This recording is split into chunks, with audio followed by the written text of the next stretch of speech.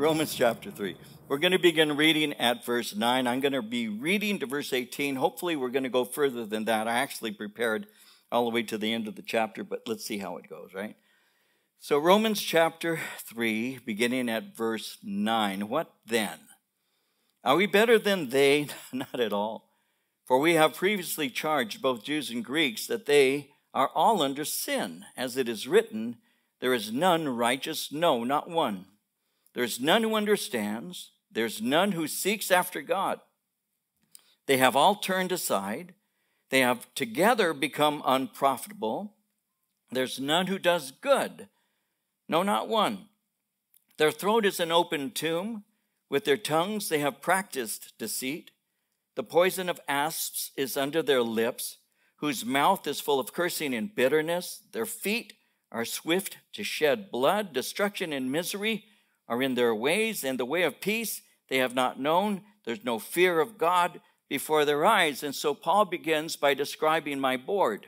No, actually, Paul begins by describing humans in general, humanity in general. I want to develop this with you for a moment because Paul is building a case for man's guilt, all of man, all humanity's guilt before God, because all have sinned and fall short of the glory of God. So up to this point, he has primarily argued from creation and conscience. He's also argued from logic and the law. And now, from Scripture, he is saying that both Jew and Gentile alike are guilty before God. Now, when he begins and he says, what then, are we better than they? Are we better than what? Are we better than good yet sinful Gentiles? You know, when I use the term better than good, better than the good yet sinful Gentile, there is something in just the way we describe human nature and human behavior. There are those who are relatively good, meaning that we're not as evil. Not all people are as evil as they can be, but we are all evil. That's the point he's making. All we need to do is consider a little bit, to consider the evil that has been done in society throughout history. Evil has been done. And here's the thing. A lot of people have a tendency, human nature being what it is, has a tendency of saying, well, evil has been done, but I've never done that kind of evil. But the question is, can I, can you, can we do that kind of evil? And the answer is, whatever a human being can do that is good, I can do. But whatever a human being can do that is evil, it's possible I could do that too. Why? Because of my fallen nature. Prior to Christ, I have nothing restraining me. All I have is what is inside of me and what I desire, what I want. And so if I want something, I'm going to go after that, perhaps if I really want it and all. And so evil is something that a man or a woman can pursue because sometimes evil is what they want. And so all humanity is under the perfection that God would demand of human beings. All humanity sins and falls short of that. We'll look at that in some detail in just a moment. And so are we better than they? Are we better than good, relatively good, yet sinful Gentiles? The answer is no. Well, are we fundamentally better than the good, yet sinful Jewish person? And again, the answer is no. So he would be saying, then am I saying that Christians have a better nature than Gentiles and Jews? Are believers saved because they're just better human beings? The answer is no, not at all. In terms of advantages, Jews had various blessings and privileges, obviously, but in terms of nature, they have no advantage. And so he says in verse 9, for we have previously charged both Jew and Greek that they are all under sin. And so all are under sin. He now presents the fact that all humanity is sinful. And notice as he begins, and I'm going to share something briefly, but move into this. I want you to see how he begins. Notice verse 10. As it is written. My wife Maria and I were having a conversation today. I'm going to repeat some of it to you. It hopefully will make a bit of sense, but perhaps it won't. I don't know. But I'll share it. Maria and I were having a conversation. And I was sharing with her some things. And I'm trying to think of how to say it because I want to say it quickly. I hope it makes sense. But I want you to notice it says, as it is written. I'm using that as my foundation for just a second. As it is written. What is he doing? He's putting the Word of God in the center of the conversation. That's what he's doing. He's not using logic at this time. He's speaking of Scripture as it is written. So Marie and I were having a visit today, and I don't mean this to be offensive to some who may think it is. But I said, honey, do you remember, we both were raised in the Catholic Church. So I asked her a question. I said, do you remember the way the architecture of the interior of the church building? So we were conversing about that. And I said to her this. I said, what was in the center of the Catholic Church? And so it's been a long time since we've been in Catholic Church together. And so it took her a moment, and she said, the altar. I said, that's right. I said, the altar is in the center of the Catholic Church. How many of you were raised in the Catholic Church? So I know. You know what I'm saying then, right? When you walked into the church, what was the center? When you walked in? The altar. Where was the pulpit? Well, in the churches I attended, they were usually off to the side. What's the center of the Catholic Church? I'm going to develop this for a second. What is it? It's the Mass. It's what they call, the real term is the sacrifice of the Mass. That's what it is. The center of the Catholic Church is the sacrifice of the Mass.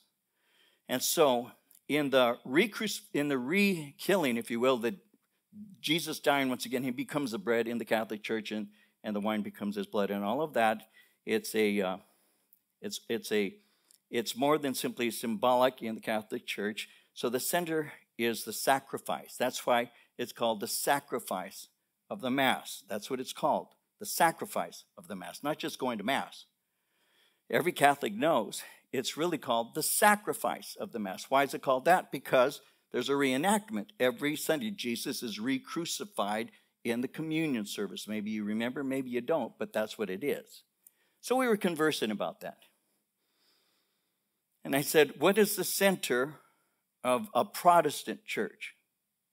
You guys tell me. What is the center of the Protestant church? Do you know? Right here. This is the center. That's a major difference. The center of the Protestant church is the pulpit. Why the pulpit? Because the pulpit is also referred to as the holy altar, or the place where the Word of God is. God's Word is the center of the church. That's why I wanted to speak for a second here, because he says, as it is written. What is the center of our faith? God's Word. Not any reenactments of anything that took place in the past, but a presentation of God's mind to his people. That's what Bible study is. Now here's something that some of you may not be interested in at all, and others might say, oh, why do I stand here? Why don't I do this? I can do this, right? I can walk over here. I know what I'm going to say. I know what I plan on saying. I already looked at my notes. I can do this. I can walk around if I want to. I can talk to you. I'm very comfortable doing that. Why don't I do that? Because if I walk around while I'm teaching, I'm drawing your attention to me. I'm drawing your attention to me as I speak, what I'm doing. You're watching that right now. You're watching me move. Why do I stand here? So I don't distract. And today, many people want pastors who walk around, prowl the stage, entertain, grab people's attention, use humor and whatever else. They want that. They want to have conversation with him. But the pastor's responsibility is to say, it is written. That means I stand here because I don't want to distract you by prowling a stage. Because after a while, what you're going to do is you're going to wait for me to do something. It just happens. That's human nature. And when I begin to think, oh, they're not really listening, I might say, and then, Jonah, and he went down, down, down, and then I fall on the ground. That's true. That's true. I really believe that the center of all things should be the Word of God. I really do. And that's why I stand here. That's why I don't move. You know, some people say, well, I want some animation. You know, I want somebody to walk around. I want them to be alive. I want them to have personality and blah, blah, blah. But it's the Word of God that's alive. And it's the Word of God that makes you live. So I just wanted to speak about that because Marie and I were talking about that today. I said, there are people today who see church as entertainment and the pastor as the actor, as the guy who draws the attention. He does all of that. And I've seen, man, I've been around for a long time. God knows that. And I've seen an awful lot of that. We want to keep Jesus Christ in his word center. And that's kind of how I wanted to begin this, by just reminding you of that. You know, just to remind you of that. Yeah, amen to that. So, as it is written, there is none righteous. No, not one. So what's he do? He appeals to Scripture, as it is written. The Bible is the foundation for saying what he's about to say. Psalm 33 verse 4 says, the word of the Lord is right and true. He is faithful in all he does. So the word of the Lord is right and true. So as it is written, what does it say in Scripture? Well, there is none righteous, no, not one. No one has ever, outside of Christ, he's saying, been morally, perfectly righteous. Mankind, and he's about to say this, is universally sinful. There is none who is naturally holy. There is none who is naturally innocent. All have sinned and fall short of the glory of God. There's none righteous, no, not one. Now I'm going to use a theological term briefly. Our Adamic nature. That's a theological term. Our Adamic nature is fallen. No one can do absolute good. So somebody says, well, what is the Adamic nature? How come you threw that on me? Because I want to show you how smart I am. No. The Adamic nature, what is that? It's the propensity to sin that's been inherited from Adam. Why does man have an Adamic nature? Well, when Adam sinned and fell, the whole human family that followed was automatically polluted with a sinful nature and was born, Scripture says, with a corrupted heart. See, Romans 5:12 says, just as through one man sin entered into the world and death through sin, so death spread to all men because all sinned. In 1 Corinthians 15, verse 22, as in Adam all die, so also in Christ all will be made alive. Galatians 3:22, Scripture has concluded all under sin. And so he speaks concerning the propensity of the human being to sin due to the fallen nature, and the Bible declares that all have sinned. He says in verse 11, there's none who understands. In other words, no one has innate ability to comprehend what is spiritually true. We don't have that capacity. In 1 Corinthians 2, verse 14, Paul said, the natural man receives not the things of the Spirit of God. They are foolishness unto him, neither can he know them, for they are spiritually discerned. When he says the natural man, that's the unspiritual man. That's a man who's not born again. The natural man cannot receive. That word receive in the original language means to welcome. So the unspiritual man does not welcome the things of the Spirit of God. So when it says the natural man will not receive, he will not welcome in, it's a picture of someone knocking at your door, you looking out the window and seeing who it is, and you don't want to open it. So you're not welcoming that person in. Well, the natural man doesn't receive. God will say, pictured his word, God, his word is knocking on a door, will say, but they will not welcome it in. They don't want to receive it. Why is that? Because these things are spiritually discerned. What they are, he says, is their foolishness to him. That word foolish is the root that in the Greek where we can find the word moronic or imbecilic. The natural man does not welcome in the things of the Spirit of God because it's imbecilic. It makes no sense to him. You know this to be true prior to coming to Christ. Someone will share about Jesus with you and you'd say, that makes no sense. We didn't welcome it in. It takes the Holy Spirit to convict us. So the natural man receiveth not the things of the Spirit of God. They're foolishness to him. Neither can he know them. He cannot understand or discern them. Why? Because they're spiritually discerned. So why do people reject the Scriptures? Why do they reject God? Because it makes no sense to them. That's why Jesus said that the Holy Spirit would convict the world of sin, righteousness, and judgment. Because it takes the Spirit of God to take you, to take me, and to redirect my attention to Him. When my children were very, very small, when they were babies, and I would be wanting to talk to them on occasion, their little attention span being what it was, they'd kind of look around the room when Daddy's talking to them. And I used to redirect their attention. I would gently touch their little faces, and I would move it towards me, so I would look eye to eye with them. And I would say, Daddy's talking to you. No, I didn't do that. Daddy's talking to you. You need to listen. You redirect the attention. The Holy Spirit redirects your attention. You're thinking of different things, but the Holy Spirit grabs hold of you. He brings conviction. And now you listen. You may not hear every word that was said, but now you're listening to these words. And as you hear those words, He convicts you of sin, righteousness, and judgment. He awakens you. That's how you got saved. And so there's none who is any good. There's none who understands. They don't spiritually comprehend. Verse 11, he continues, there's none who seeks God. When it says there's none who seeks God, it carries the connotation of there's none who's seeking after Him to know Him and know His will.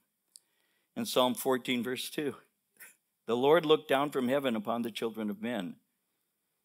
And that carries the connotation, by the way, of investigating to see if there were any that did understand, if there's any that seek God.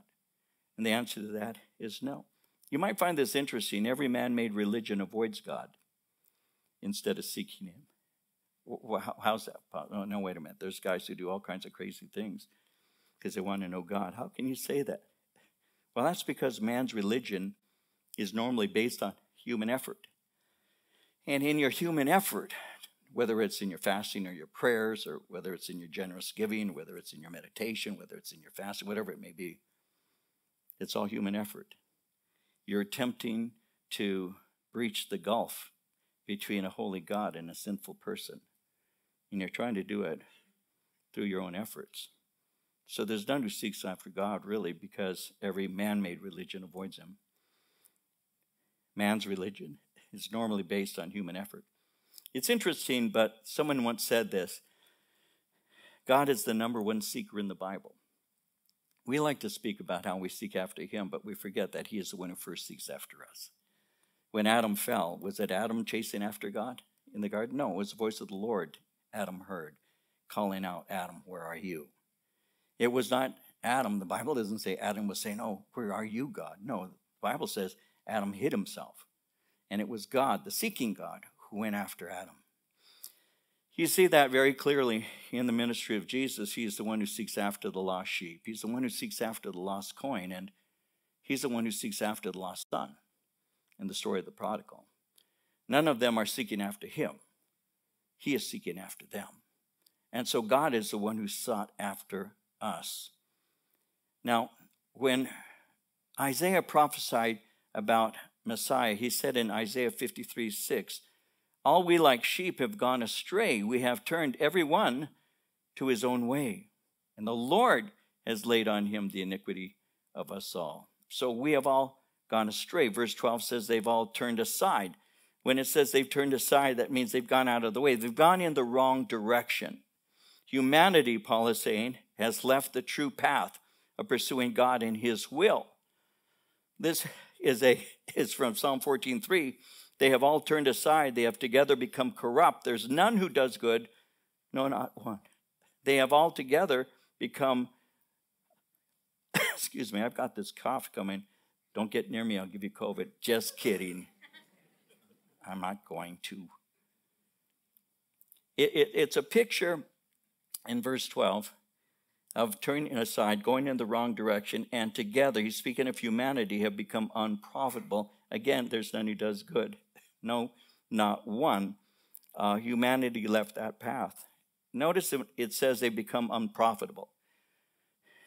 That word unprofitable is putrid.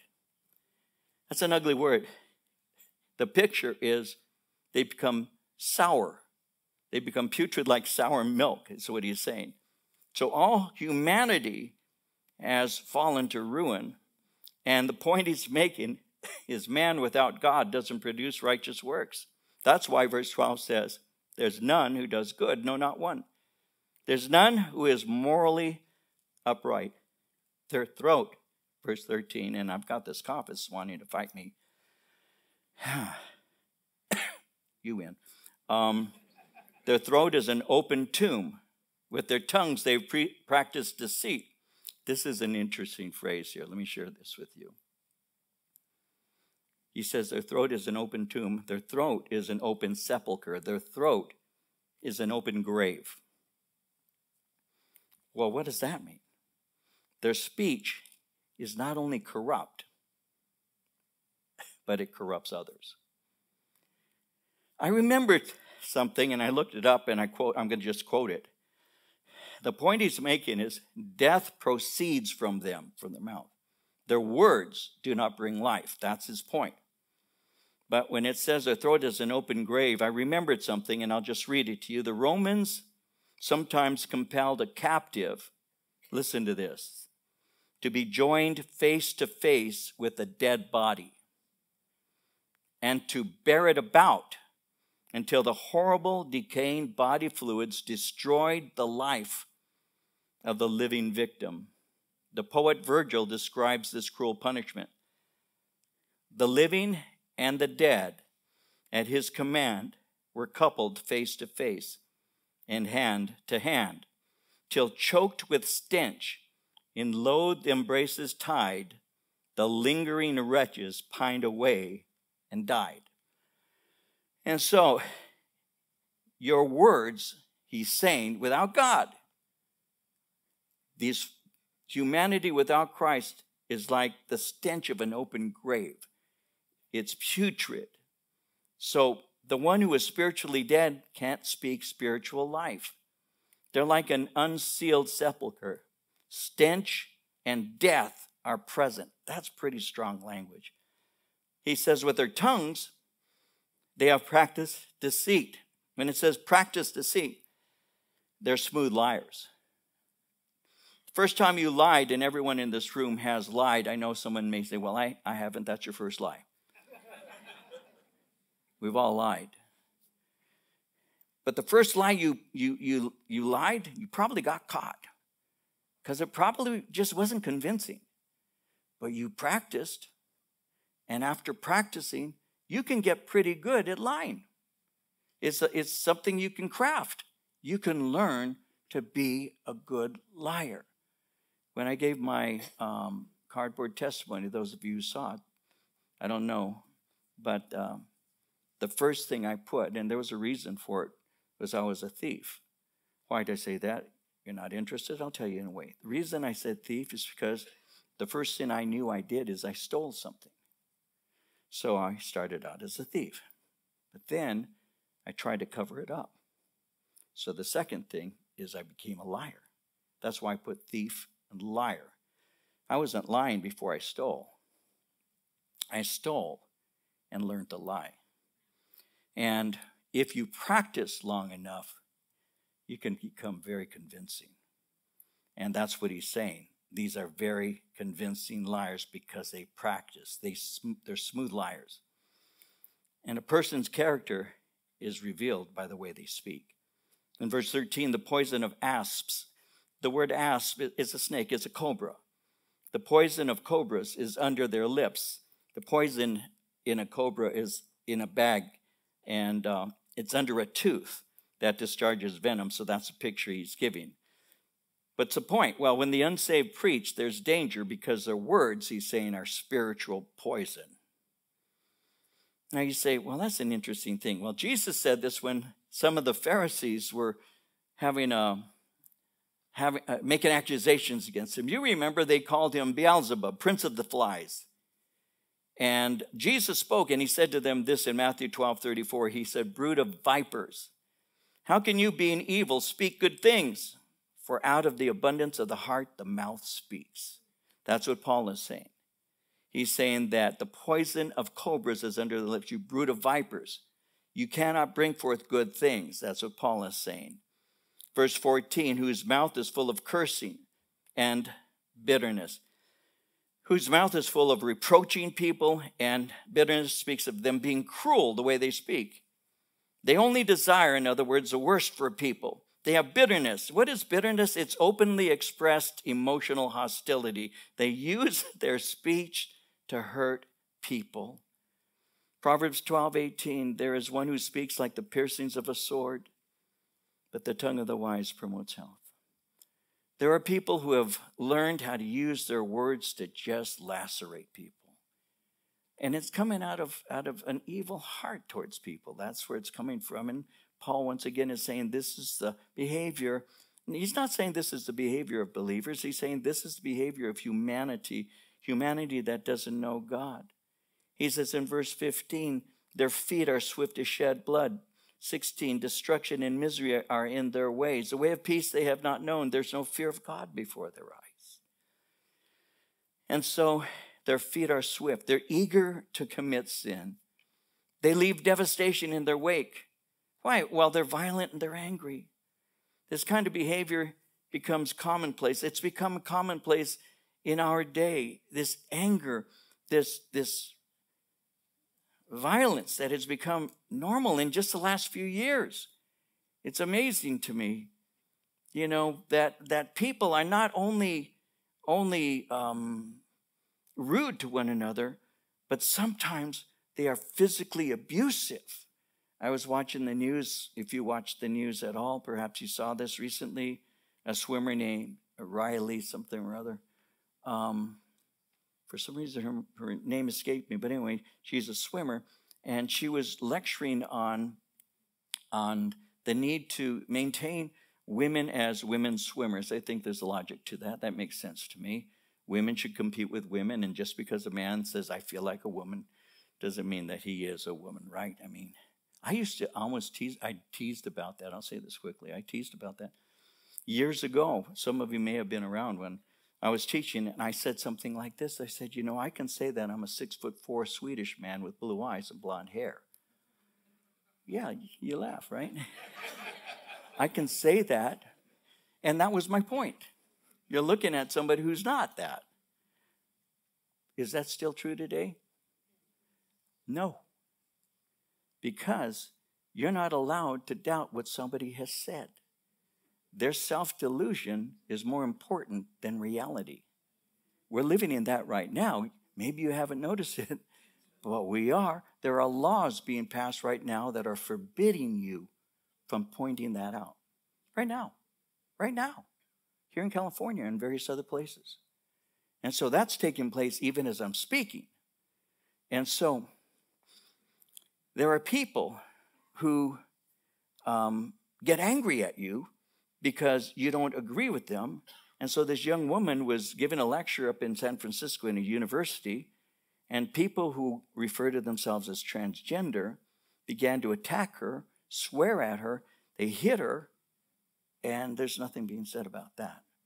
There's nothing being said about that other than, I have to say it this way, other than the spokeswoman for the president said that they are solidly united behind those people who are of the persuasion to hit people for that. She didn't say it that way, but that's what she's basically saying. We're living in that time right now. We have to be aware of this. And by the way, we can't roll over and be quiet about it. We have to be open about it. This is wrong. This is not something right. And the church of all entities on the face of the earth, we're supposed to speak the truth in love, but speak it nonetheless, right? So that's taking place right now. But that's a sign of the last days.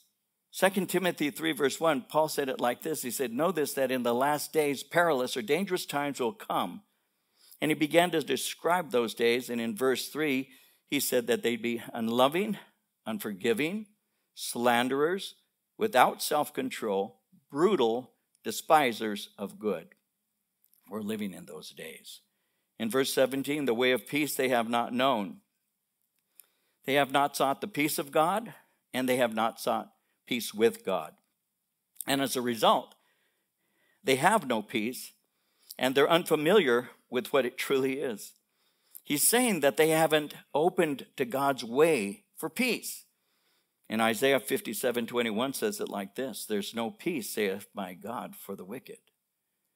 So being at war with God, they have refused the peace that's been offered to them, all humanity, because the peace that's being offered is found in what is called the gospel of reconciliation.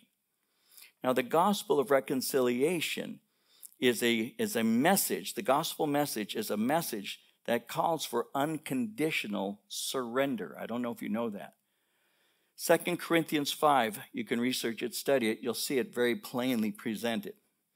We have been entrusted with what is called the gospel of reconciliation, to what God was in Christ, reconciling the world to himself. And so the gospel of reconciliation has also been referred to as terms of peace. Now, the terms of peace that are offered in the gospel of reconciliation are not a conditional peace. You know, it is calling for unconditional surrender. In other words, you can't negotiate peace with God and retain the sins that he's at war with. You have to unconditionally surrender. That's what you did when you got saved. You didn't say, I hope you didn't say, Jesus, I'm going to give you all of these things, but I want to keep this for myself. Because it's just a small sin. It's not that bad. Just this small one I want to keep. No, you unconditionally said, I give up. I surrender. You're the victor. I have been vanquished. I want peace with you. When the United States fought and participated in the war, in the Second World War, and MacArthur, I believe it was MacArthur, went on the Missouri, if I'm not mistaken at the moment, and received the sword of Hirohito. It was an unconditional surrender. We did not negotiate a partial peace. It was full surrender. That's what happened to conclude World War II. That's a picture of what God did through Christ. The gospel doesn't say, stay doing these sins, it's okay, you'll outgrow them. The gospel says, you're at war with God. You are in hostile opposition. If he says it's black, you say it's white. If he says it's sour, you say it's sweet. If he says it's up, you say it's down. You're having a war with God. That's what the Bible teaches. We're at war with him. But Jesus dies on a cross and defeats the enemy, then offers through his message terms of peace with you. But you don't negotiate with him by saying, I'm going to keep these sins because they're small sins, they're pet sins. I've had them all my life. They're really part of just the way I am, you know. No, you said, I give them all to you. I unconditionally surrender to you. I ask for full forgiveness because I fully surrender. That's what Paul's talking about. And the world hasn't done that. He's saying the world rejects those things, and therefore they have no peace because they don't have peace with God. He says, basically, that the reason they have no peace is because they have no fear of God. Now, Matthew Henry said this. He said, the root of religion is the fear of God reigning in the heart. And in Proverbs 14:27, it says, the fear of the Lord is a fountain of life to turn one away from the snares of death. In verse 19, now we know that whatever the law says, it says to those who are under the law, that every mouth may be stopped, and all the world may become guilty before God. Therefore, by the deeds of the law, no flesh will be justified in his sight, for by the law is the knowledge of sin. So he has just finished from verse 9 to verse 18, condemning all humanity under sin. But in verse 19, he makes it clear, whatever the law, speaking of the law of Moses, says, it says to those who are under the law that every mouth may be stopped. And so he's closing the door on all humanity by saying that all stand guilty before God. And what he's saying is this: you cannot be saved if you try to keep the law. You stand condemned, he's saying, in the law of Moses. That's why we need God's grace. And that includes the person who has an internal moral code, and that includes the Jewish person who had a written code. We break the code, whether it's internal or written. And so those who've received the written code, he's saying, speaking of the Jews, stand guilty before the Lord. And because all people violate standards, all stand guilty before God. Therefore, verse 20, by the deeds of the law, no flesh will be justified in his sight. Even if we try very hard to be good, we fall short of God's glory. The law of Moses reveals to us what sin is. It also reveals our guilt before God. Later on in chapter 7, let's see, we're in chapter 3, so in about a year, when we get to chapter 7, verse 7, what shall we say then? Is the law sin? Certainly not. Indeed, I would not have known what sin was except through the law. For I would not have known what coveting really was if the law had not said, do not covet. So the law actually condemns. It doesn't save. The law reveals to us how far we have fallen short of God's standards. The law actually defines for us, reveals what sin is. It reveals how we have broken the law, and then it even sentences us. And unless God had done this for us, given Christ, we'd never realize our guilt before him. So no matter how good we are compared to other people, we still fall short.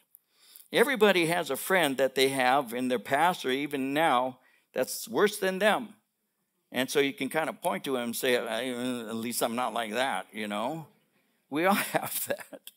So no matter how good we are compared to somebody else, we're still not perfect. Isaiah 64:6, we are all as an unclean thing. All our righteousnesses are as filthy rags. We all do fade as a leaf. Our iniquities, like the wind, have taken us away. We are an unclean thing. Our righteousnesses are as filthy rags.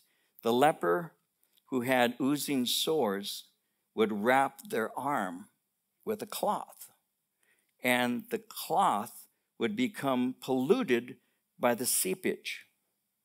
And just in life, as walking in life, the dust would settle. It would become dirty and grimy.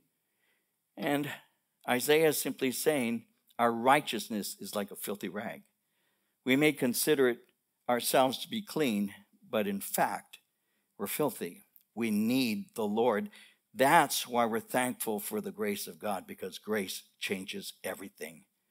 In Titus 3, verses 4 through 7, when the kindness and the love of God our Savior toward man appeared, not by works of righteousness which we've done, but according to his mercy, he saved us through the washing of regeneration and renewing of the Holy Spirit, whom he poured out on us abundantly through Jesus Christ our Savior, that having been justified by his grace, we should become heirs according to the hope of eternal life. I'm going to stop there by just magnifying the grace of God.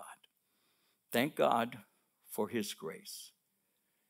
No matter how hard I tried, no matter how hard you tried to be good, the desire was within me, the ability to perform that which I desired was not.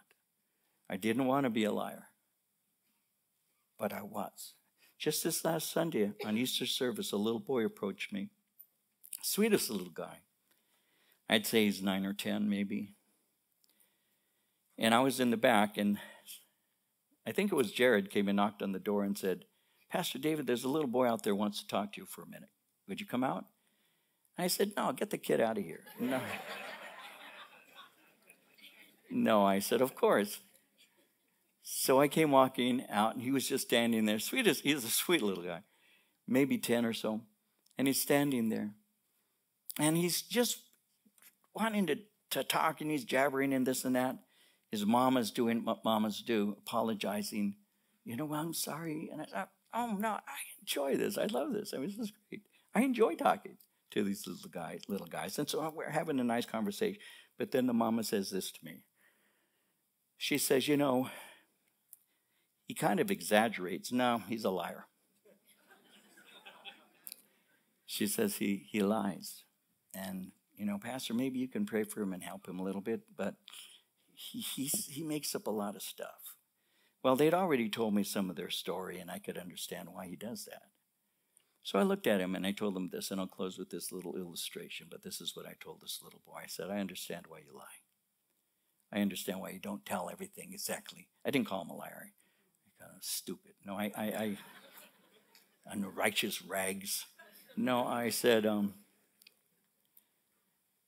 I know, I understand why you exaggerate the truth. I said, I used to do that. I was a liar, a polished liar. I would actually sit down at the age of 17 and 18. I wasn't a child. And I would make up something to tell somebody. And I used to do it habitually. I was a liar.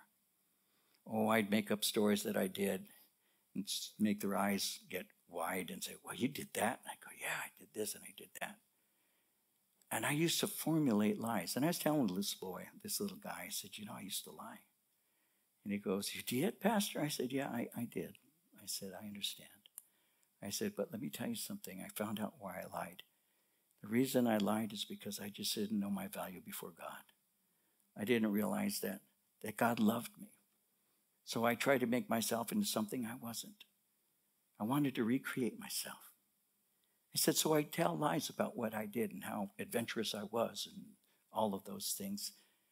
I said, and then one day the Lord just told me, I love you and you don't need to make up stories. Just be yourself. And maybe that ministers to somebody even listening to this now. Who you are in Christ is more than enough.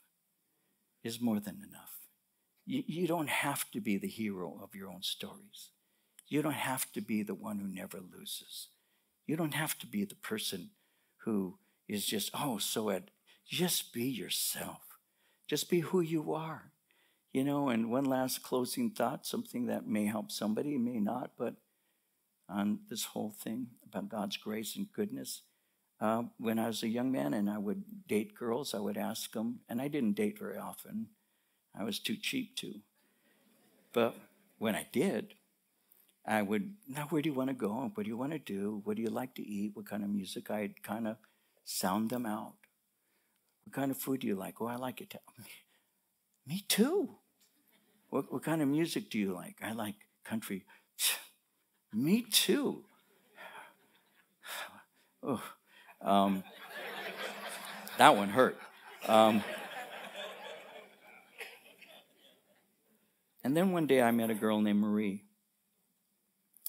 And at that point I said, I'm not going to try and do everything she likes.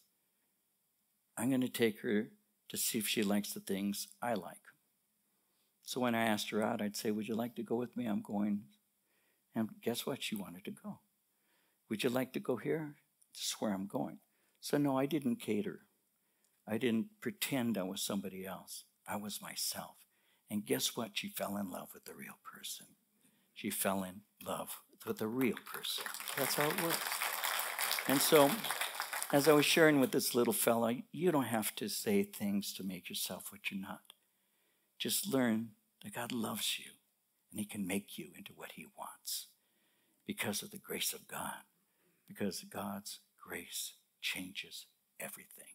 So the law, our conscience, creation, our morals, all of those things fall short. The only thing that matters is God's grace. That's what Paul's pointing out. All sin and fall short of the glory of God. That's why God sent Jesus. Because you cannot make it on your own. You needed his help. That's why we need a Savior. Because he did what I can't do. And all I need to do is trust and believe that he can give me what he prepared for me. I didn't do it. He did it. I just received it. And guess what? It changes your life. We'll see that more deeply next time we get together.